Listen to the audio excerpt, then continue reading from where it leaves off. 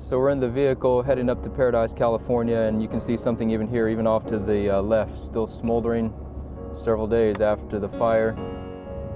It just looks like a wasteland out here now. Very sobering because you realize how many people lost their lives and so many people still missing. This is amazing. The fire was so hot it melted the beams of that building. Heartbreaking to see it all.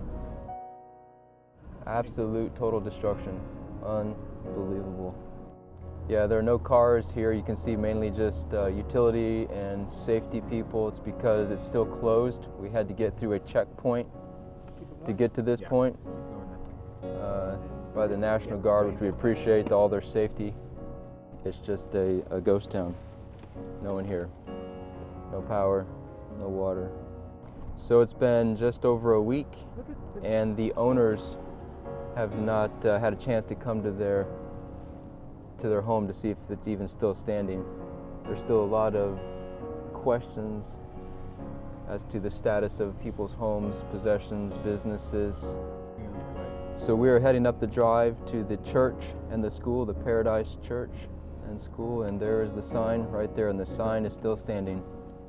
We heard many stories of heroism coming from of evacuating the students. I'm standing outside what once was the Paradise Adventist Academy. This is actually the elementary school that's behind me. Absolutely incredible destruction. It's amazing to me that not long before this fire swept through and burned the school down, that there were children here in these classrooms.